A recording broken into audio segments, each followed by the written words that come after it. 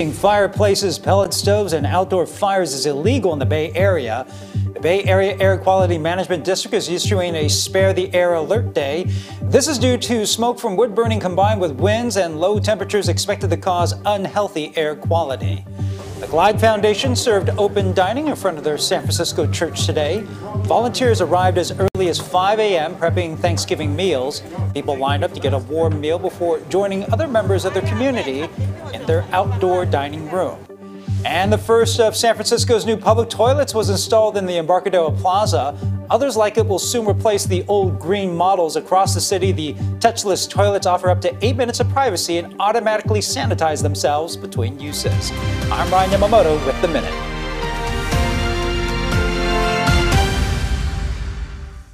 You're watching CBS News Bay Area. Well, thank you for joining us. I'm Amanda Starantino, and let's get a check on the forecast with First Alert meteorologist Jessica Birch. Well, happy Thanksgiving. It's the warmest day of the week here in the Bay Area. We're sitting in the upper 60s in San Francisco, upper 60s even along our coastline, and we have plenty of sunshine to share today as we extend into the afternoon hours. Even off in our inland hills, we're expecting low 70s, a beautiful sight to see with some mid 70s near Santa Rosa. If you have loved ones still coming in from out of town today, maybe their flight was delayed, taking a look at today's travel forecast, for the most part, all throughout the states, things are clear with the exclusion of Texas. There's been some scattered showers and some strong storms pushing through that area. Now, back here in the Bay, daytime highs today are expected to mostly sit in the 70s throughout our inland areas. Like I mentioned, we are going to warm up significantly as we head into the afternoon for our Bay Area and even along the coast. It's going to be a warm, sunny day for us. And right around the corner, we actually have partly cloudy skies and a cooling trend. So let's talk about that a little bit further as we head into this weekend after Thanksgiving. Well, it's officially Christmas, right? Heading into this weekend, we're expecting upper 60s for everyone across the board, heading down to San Jose. Maybe you want to head out to Christmas in the park. Expect beautiful conditions no matter where you're at. Now, of course, Levi Stadium is going to be packed to the brim just in time for the Saints versus 49ers game. We're expecting 60s as kickoff happens at 1:20 or around 1:20. And so it's going to be a beautiful afternoon to get out there and enjoy some festivities and, of course, watch some much needed football. Now, taking a look at rain chances, they are going to remain very low as of now. Now, off in the distance, just around Wednesday, we're seeing an increase of showers, but that's a long-range model, so we're keeping a close eye on that. For now, we're just putting partly cloudy skies. Daytime highs, though, really are going to cool down. Like I said, today is one of the warmest days of this week. Notice how we jump about 10 degrees just as we head into Sunday. It's a completely different trend, and that's also the case for our friends off into our microclimates, where today we're sitting in the low 70s. We're going to see upper 60s by the weekend, low 60s and upper 50s as we kick off next work week. For many families, this will be their first big holiday gathering since the start of the pandemic. And in the busy hustle and bustle, health experts are reminding you to keep COVID and other respiratory viruses in the back of your mind. KPIX 5's Sean Chitnis asked one local expert for his advice before you meet up with your loved ones. Archita Mandal is hosting Thanksgiving at her house this year.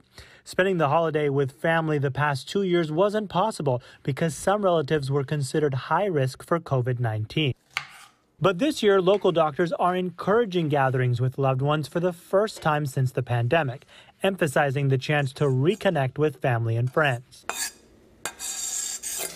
My in-laws are coming, and there's a bunch of kids. So really looking forward to it. This house is going to be bustling with a lot of energy and good times.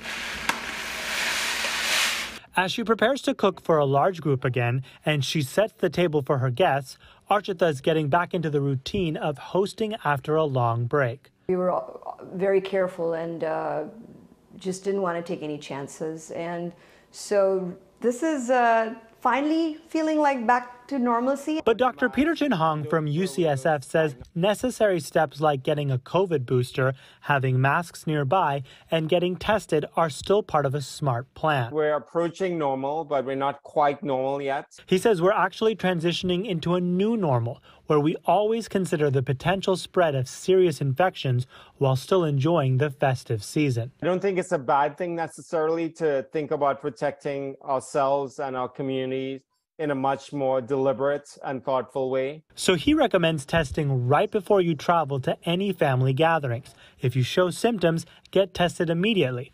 or 3 days after learning you may have been exposed by someone else. I've taken whatever guidelines were there. I was trying to follow it to my best ability, but was never paranoid. Archita knows there are still plenty of viruses out there to be worried about. But since she hasn't gotten COVID even once, she thinks a measured approach remains the best way to live her life. It was nice because I was just looking forward to doing this for a long time, and finally it's here. Returning to a traditional Thanksgiving gathering this week and grateful for the progress made over the past 2 years that lets them celebrate together. Just be safe, be kind, be thankful. Reporting in Santa Clara, Sean Chitness, KPIX 5.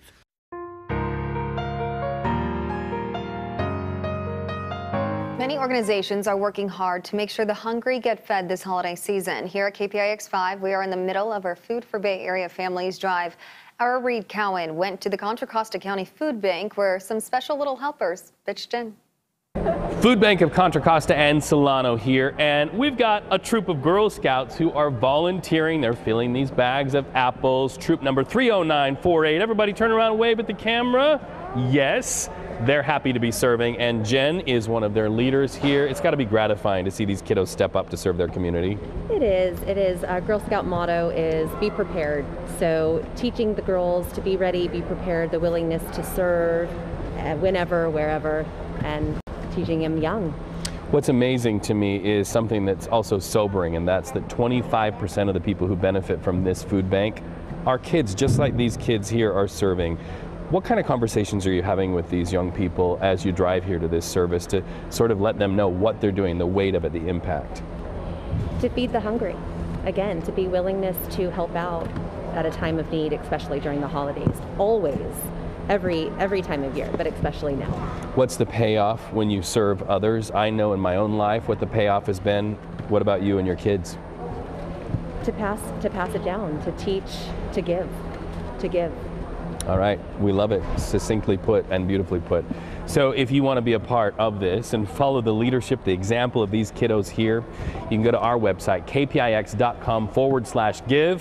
Or you can use the QR code there at the bottom of your screen. Follow that link and you're going to find the feeling, what it feels like to be connected to a community. And we like to call that family. Back to you. Well, the holiday season is not easy for everyone, and these students at San Jose State visited an on-campus food pantry to get some help. KPIX 5's Max Darrow shows us the demand is higher than ever. As all of us think about things we're grateful for this week, there's something here on the San Jose State University campus that students are grateful for every single day, and that's called the Spartan Food Pantry. I got some zucchini, sweet potato. Fresh produce and other staples made up the majority of Himanshi Badana's grocery basket on her regular trip to the Spartan Food Pantry on Wednesday. I think I'm done. She's a master's student at San Jose State. Thank you. And she's just one of the more than 2,500 students who relies upon the university's food pantry. It's where she can get some of her groceries for free.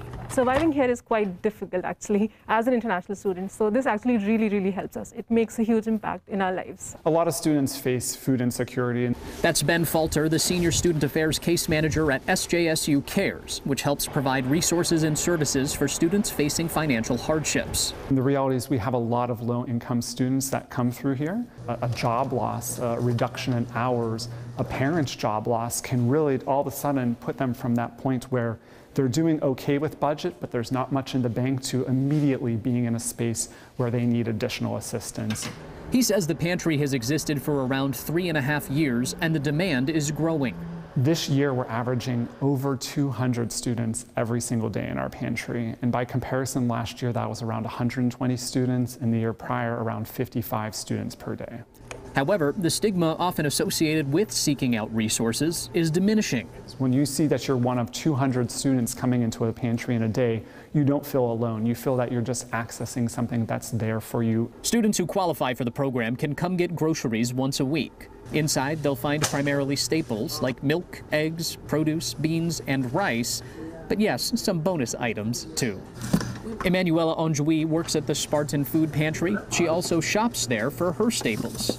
So that really helps, really decrease my expenses when it comes to groceries. She sees how the pantry's existence benefits her peers on a day-to-day basis, but she also feels it herself. This really helps, like, not only me, but all other students that really need food. With Thanksgiving upon us, Barana wasn't shy to express her thanks for the pantry, but her gratitude extends well beyond the holiday. We are grateful all around the year for this. San Jose State is kicking off a campaign called Share Your Spartan Heart. It's in an effort of raising money and also spreading awareness for ways that people can help out these students in need, as tuition dollars do not go into the food pantry, nor do they fund the emergency crisis funds that they distribute. In San Jose, Max Darrow, KPIX 5. Still ahead on CBS News Bay Area, California is still trailing behind nearly half the states when it comes to women holding public office. We'll hear from one former Bay Area lawmaker about the obstacles she had to overcome for her aspirations to become reality. Inflation hitting the holiday hard. We'll take you to Pacifica to see how a family business that has been a staple in the community for almost 50 years is coping with rising costs. And later, the 49ers win Monday may have been their best performance of the season. Our Charlie Walter tells us how every player on the offense contributed in the Red and Gold Report.